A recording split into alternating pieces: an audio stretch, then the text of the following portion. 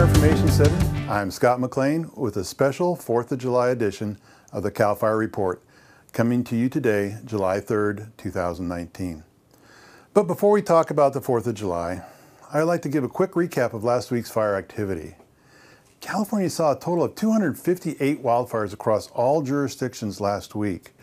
A few of those did grow into significant wildfires.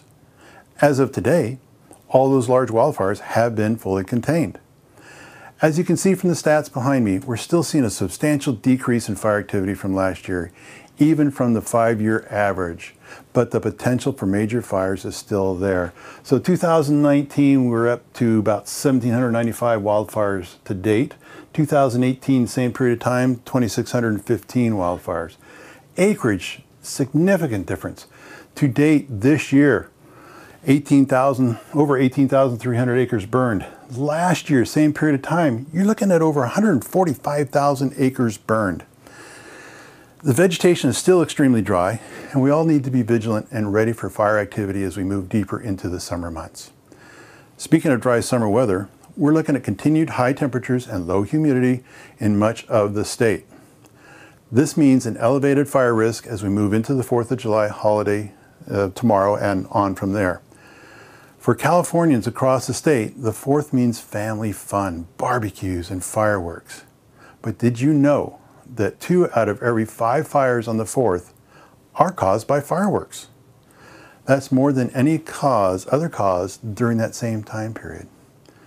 And most of these incidents are related to the use of illegal fireworks, predominantly, and even some legal fireworks used inappropriately. Even fireworks that most people think of as harmless fun, like sparklers, can be extremely dangerous. They can reach temperatures of 1,200 degrees and account for an astonishing 25% of all emergency room visits for fireworks and injuries. Again, 25%.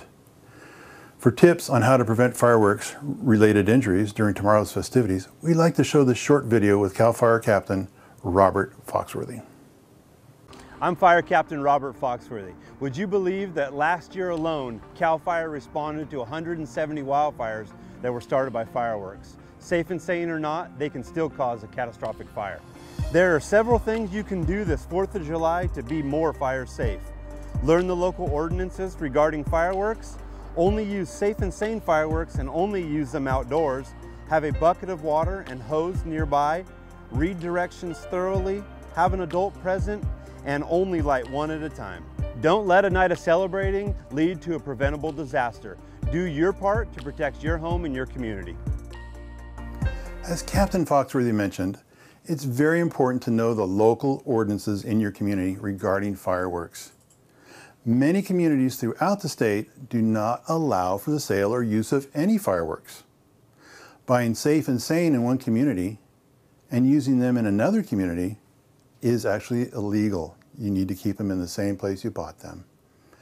In California, the use of illegal fireworks such as skyrockets, bottle rockets, Roman candles, aerial shells, firecrackers, and any other type that explode, go into the air of some sort, or move on the ground uncontrollably can lead to a fine of up to $50,000 as well as prison and/or jail time for up to a year. This also includes legal fireworks used illegally in an area that bans the use of fireworks, as mentioned before. Again, learn your local ordinances before you purchase any fireworks. Captain Foxworthy also mentioned that you should look for the Safe and Sane seal on any fireworks that you purchase. It's very visible. The Safe and Sane seal means that the fireworks meet certain safety requirements, but it does not mean that they aren't without risks. Remember, safe and sane fireworks are only as safe as they are used.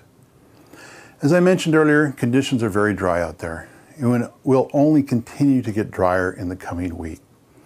We urge you to please use common sense this 4th of July and to help prevent a fire from starting to keep your family safe. Have a bucket of water, a hose nearby if you choose to light legal fireworks. Make sure only adults are lighting them. And always keep family and friends at a safe distance from that firework display. The safest choice of all is not lighting fireworks yourself, and instead, going to a professional fireworks show. Many communities offer professional shows every year which are both visually spectacular and much, much safer. However you choose to celebrate, all of us here at CAL FIRE wish you and your family a safe and happy 4th of July. Please do enjoy your time with your family and friends this 4th. I'm Scott McLean. Stay safe.